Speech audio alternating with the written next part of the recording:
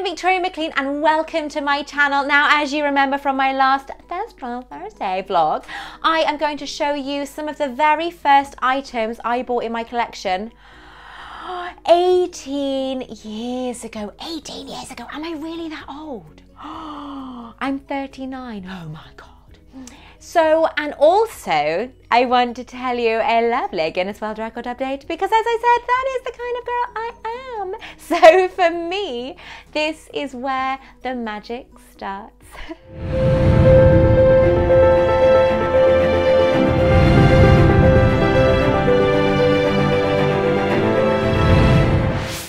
Can you believe 18 years ago, I picked up this book?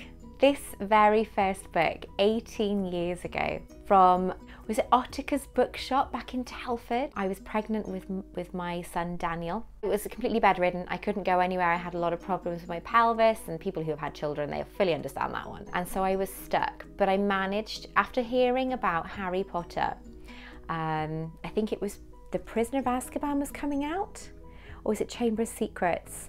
And I heard about it on Blue Peter. I was a bit of a child, so I still watched Blue Peter. I loved it.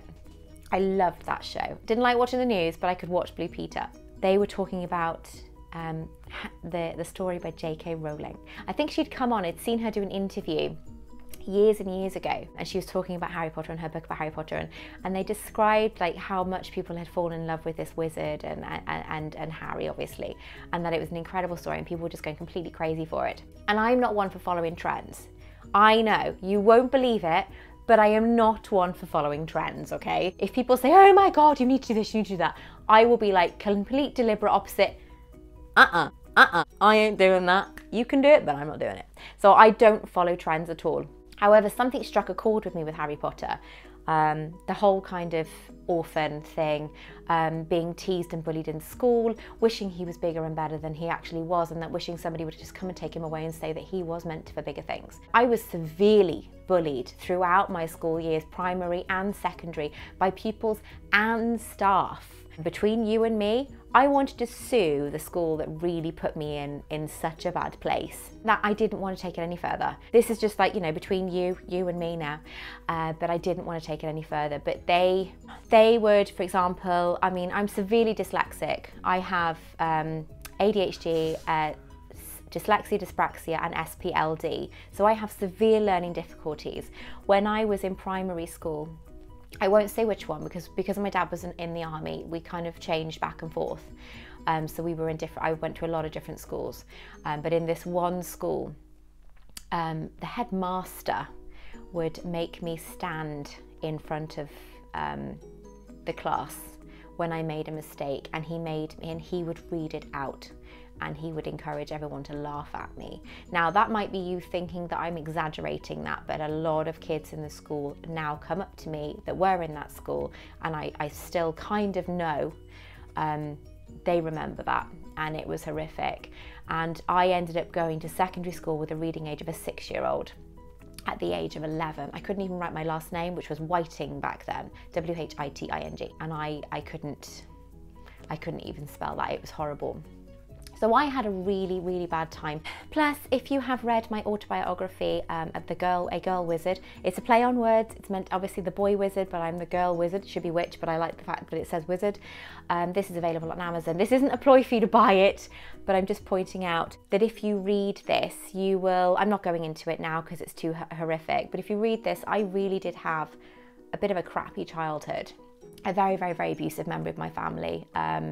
Gave me a bit of a hard time, and my other siblings, unfortunately, as well.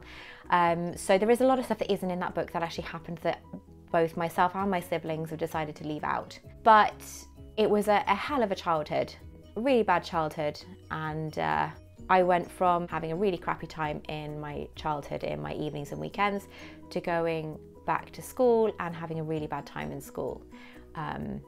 So I was a very, very skinny child. I was very much a loner. I liked to be on my own. I managed to find my own coping strategies and get through life as best as I could.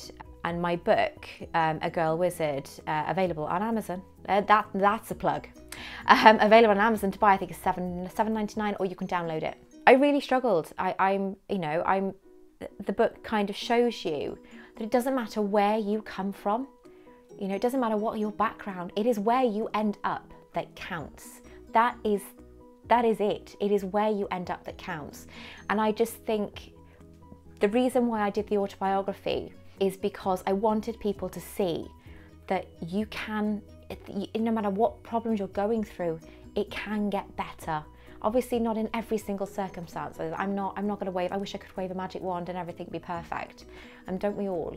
But in my circumstance, and I know that there are so many people that can follow that as well, that if you really believe in what you want and who you are, then you can achieve anything.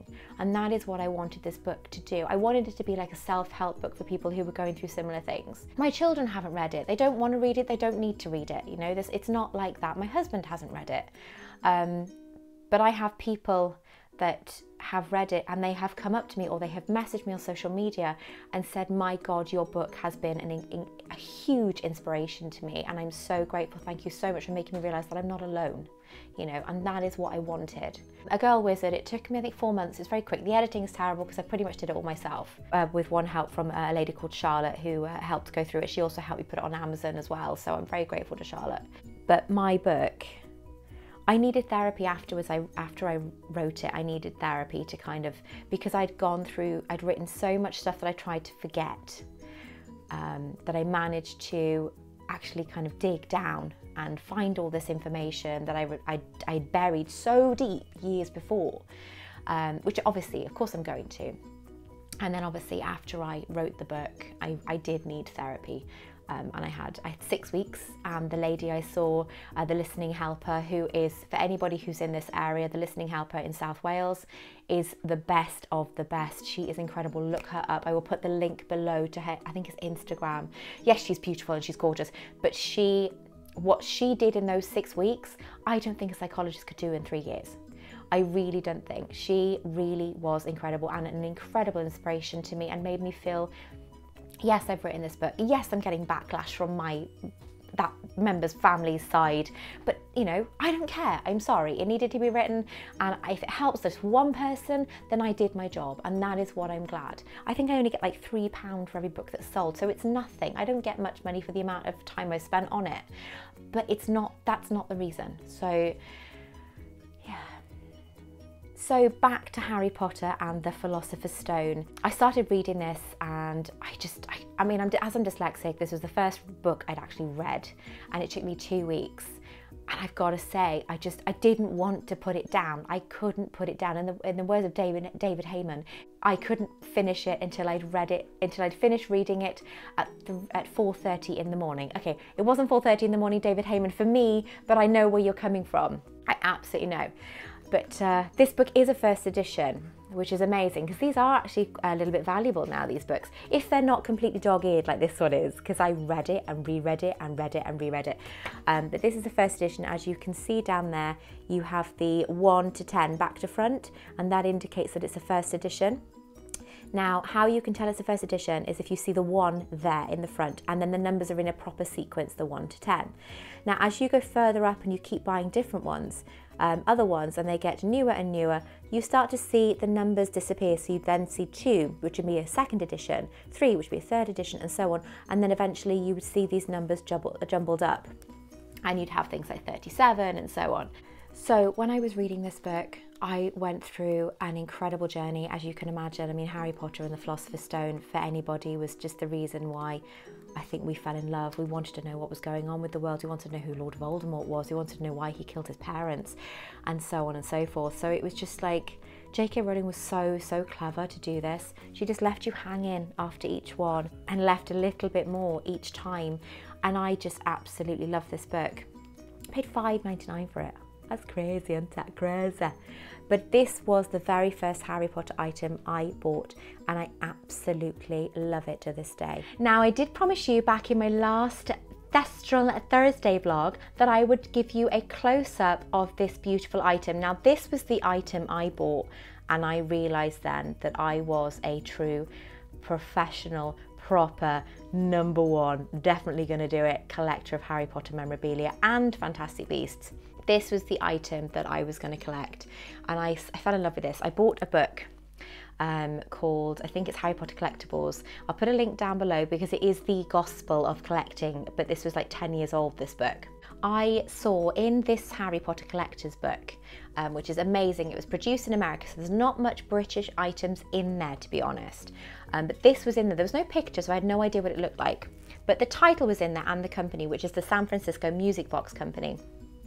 Now I googled this, and then the search was on to find this snow globe. It took me, it must have been about 5-6 months, maybe a bit longer actually, to find the snow globe, and it was in America, brand new and boxed. I think I paid 150, maybe £200 for this. But my God, it is beautiful. Let me turn the lights down so you can see it without the glare, and hopefully we can get a good look of what it looks like inside. As you can see, it shows Harry going through platform 9 3/4 with his trunk and Hedwig and all his parcels on top of his trolley. Now, as you look round the back, I love this little detail. You can just about see there, it shows him going through platform 9 3/4 and a little bit of his very, very oversized Dudley shirt coming through the bottom of the portal there, of the gateway. And it is absolutely incredible. As you go round, you can see it in full. I love it, absolutely love it. Now this was one of two. It was this one, and I can't remember the other one that I remember seeing. But this one is this was my favourite. The other one I think had Hogwarts Castle in it, that was it, and it had the train going round, but I think that was maybe a bit later than this one. Now this stunning, stunning piece, as you can see, has the Hogwarts Express at the bottom there and the beautiful Hogwarts Castle. This is gorgeous. Now if you turn the music on, it of course plays the Harry Potter theme tune, Hedwig's theme tune.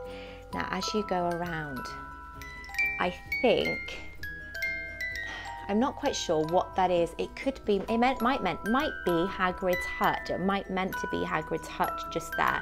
So I'm not 100% sure what that's meant to be, because we've got part of, I think that might be the boathouse just there.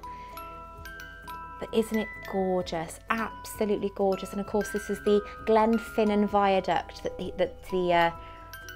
that Hogwarts Express is actually going over. These are probably about £400 to £500 now, this value. So if you've got one, make sure that you look after it. It is stunning. I still have the box for this. It's still in perfect condition. The only thing with this one is there is an air bubble at the top, which sometimes with certain snow globes, it can't be helped. It could be because maybe it's in direct sunlight, which again is a big problem. So you need to move it. But I love this. Absolutely gorgeous.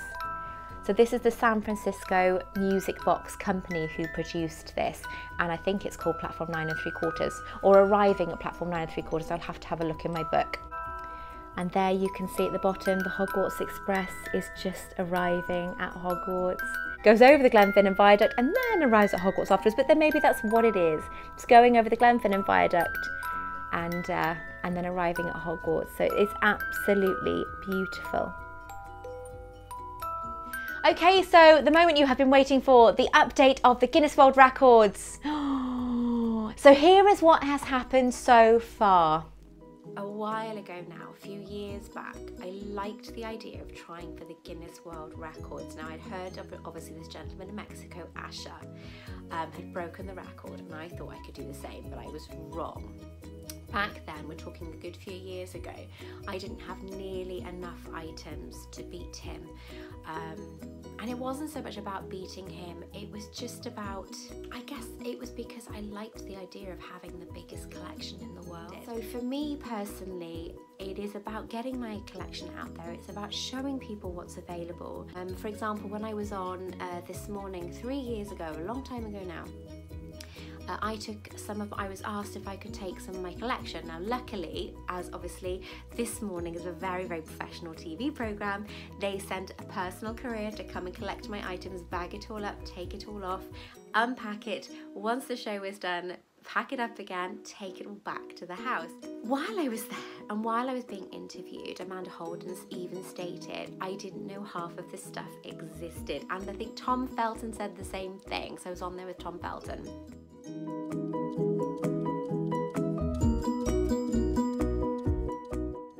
It is lovely to be able to say, yes, these items do exist. They are real.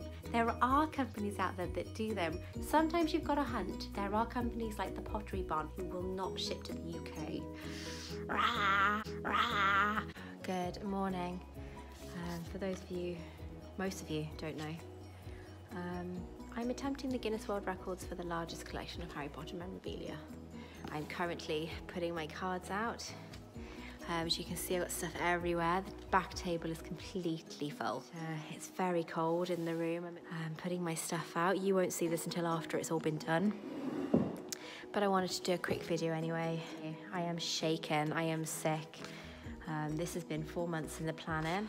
I can now go to sleep tonight, it's done. The count is done.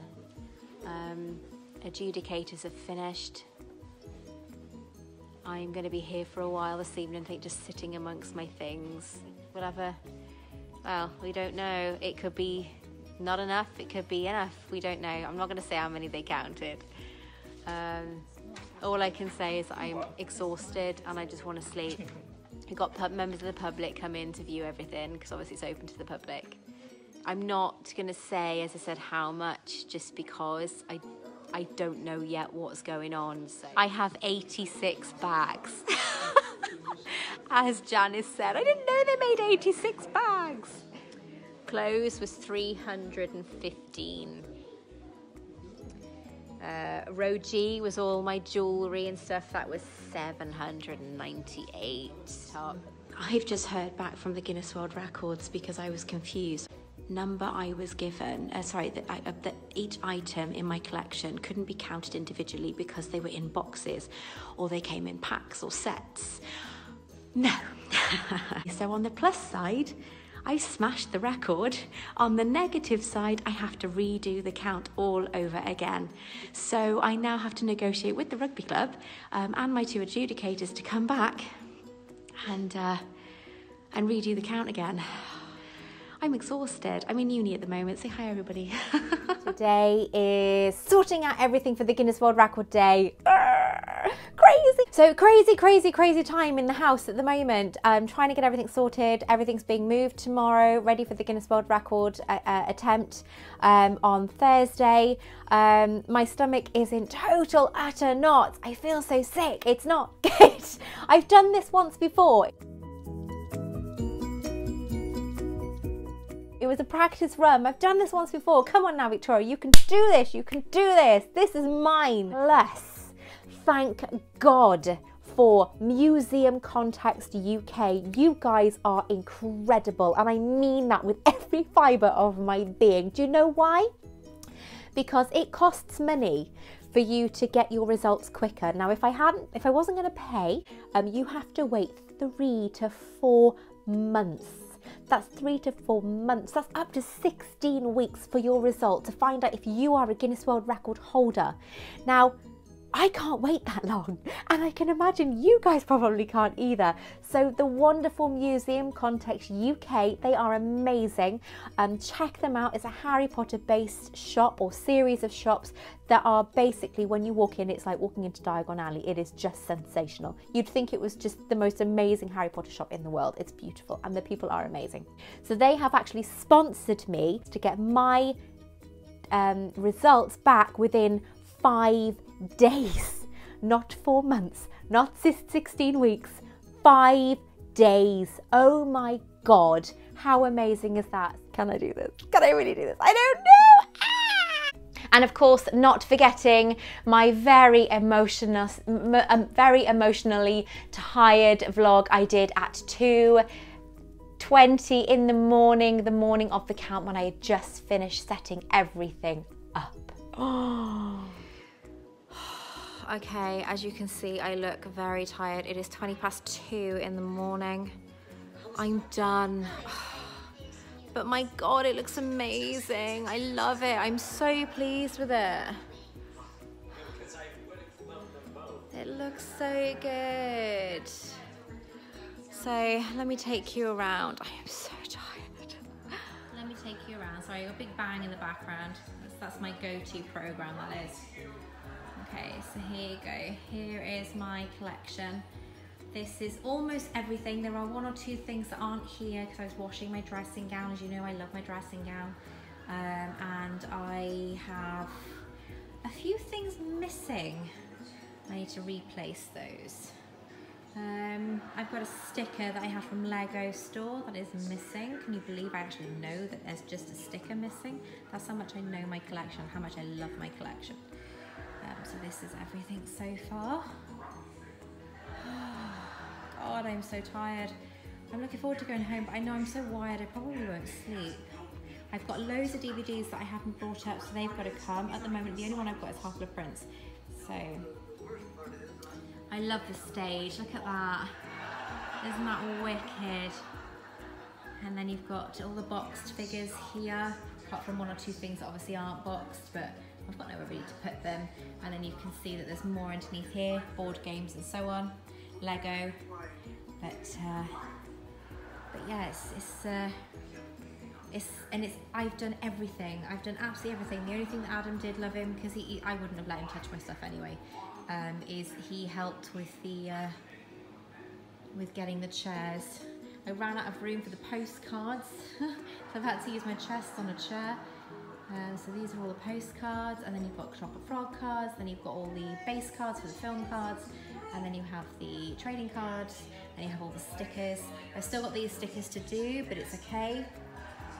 As you can see, there's clothes here and socks and so on. But look at the stage, doesn't that look awesome? We love it, absolutely love it. And then there's this lot here, so this is like jewellery, hair, makeup, pins, badges, necklaces, bracelets, charms, earrings, chokers, and you've got magnets, and you've got like these, even though they say no autographs, these are actually officially from Warner Brothers. They're given out to guests sometimes, and I've got this one and that one, which is amazing. And then obviously the official frames then of Warner Brothers here. So I got top trumps, I got all this stuff here. There's still a few gaps that I could put stuff if I need to, but I quite like the fact that it's not too overcrowded here. Again, I did run out of, as you can see, I did run out of tables, but I'm exhausted. I've actually got a pair of slippers on that I've pinched from my slipper selection, so I'm going to have to put them back before I miss them. Got wrapping paper down there, and then here you've got all the posters, and you've got framed pictures, art prints, me and Lima, metal signs, banners. You've got notebooks. I think you saw all this earlier, but obviously I've added a few things to it now. Hopefully I've done it enough for people to actually be able to count it properly tomorrow. And then I've got things underneath the table as well, as you can see. And then over here you have the clothes. And then you've got obviously hats, scarves and so on. You've got the crew stuff, you've got towels and costumes and robes and trousers and onesies and jumpers. And then it goes to t-shirts. I've got plenty of t-shirts. I haven't counted anything. I'm pretty sure almost everything is here. Almost. So obviously I've got a few things there. And then here I've got my shoes, my slippers, blankets, and then obviously teddies. As you can see, teddies and cushions. And then obviously my wonderful, wonderful Harry Potter and the Deathly Hallows Part 2 banners. So yes, a fantastic day doing it. I just want to sleep.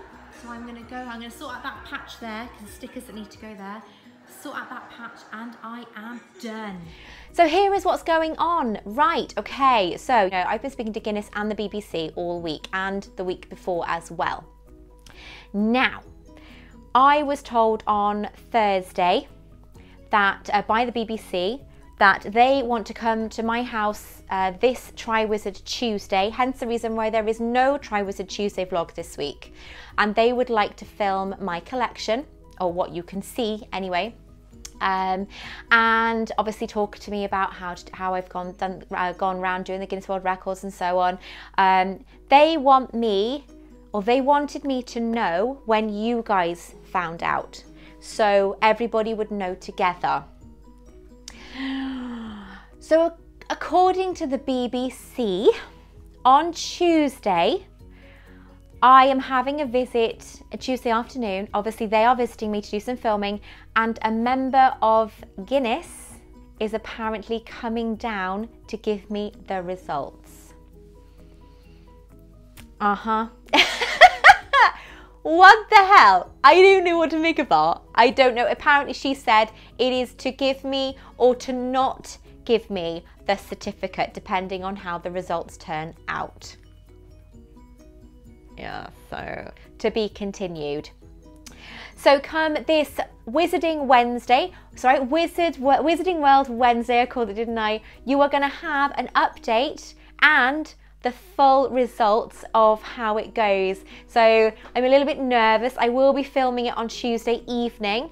I will know on Tuesday evening. So if I go quiet, you know why.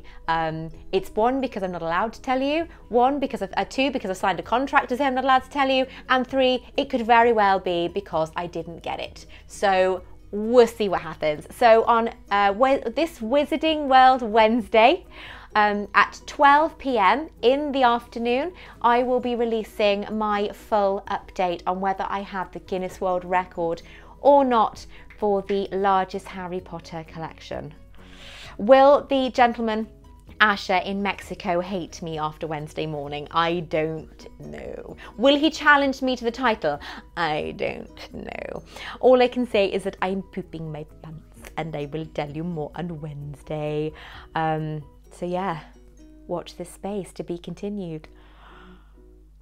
Thank you so much for watching. Please make sure that you subscribe to my channel, invite your friends, and also like this video and let me know down below in the comment section, what did you think of this video? What would you like me to cover? Until then, thank you so much. Take care. I love you all, and I'll speak to you very soon. Bye-bye.